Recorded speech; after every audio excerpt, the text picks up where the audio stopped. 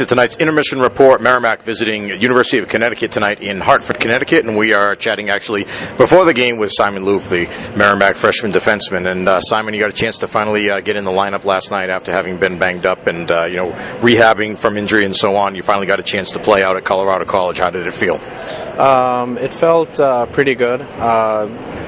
Obviously, just like really a relief to play after being out for such a long time.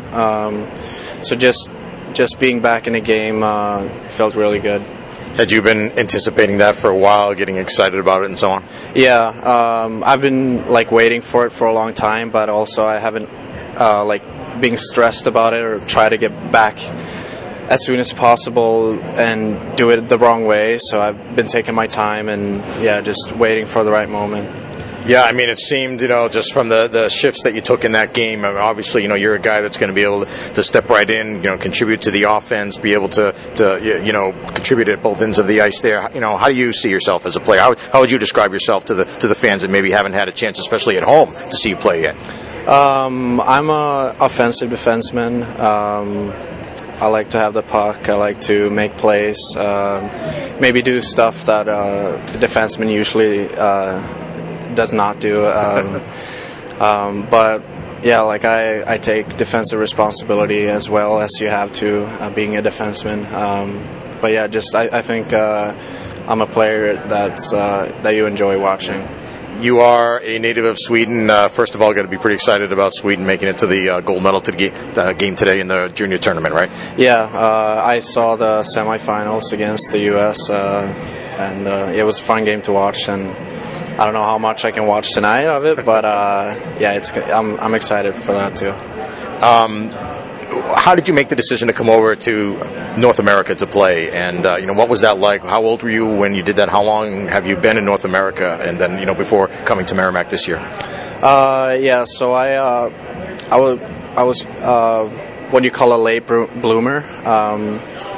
I developed late, and I figured I need more time to get to the level that I want to be, which is obviously the NHL. And college would give me 4 extra years to develop, and I decided to take a chance. I came over last season, played down in Texas for the Brahmas, and tried to get into college, and I got in here, and so that's the reason why I wanted more time. How much of an adjustment was it? Not only on ice. The rink is smaller here than it is in Sweden. But also, moving that far away from your family and friends had to be difficult too. Rink-wise, hockey-wise, it took a little bit of time, but it was not too much of a big deal. I like the smaller rink actually. And family, I lived away from home back in Sweden too, so I was kind of used to it. But then again, I could always go back. It was only a couple hours away, so that not be able to go back was a little bit tough. But I don't know. I'm used to it now, and it's all good. So yeah, it seems like there's more and more players that are doing that. A chance to get a scholarship to have your college or university taken care of there. It's obviously the Larson brothers have been here, the Gustafson brothers in the past. Did you know any of them before that, or had you talked to anybody else about it? I didn't know any of them before. I knew about them, but I personally didn't know them. I had a old teammate, Liam Breestead. He plays for Minnesota now. He kind of gave me the idea that it was a possibility to do when I saw he went over here. So that was kind of what inspired me. And coming to the U.S. last year was also another old teammate of mine who played for the Brahmas. He kind of helped me get adjusted to that, and so. What's it like back in your hometown? First of all, what town are you from in Sweden, and what's it like there? What kind of a place is it, and what's the weather like? Is it similar to this? Pretty cold here now. Yeah, it's a small town called Eksjö. It's in south of Sweden.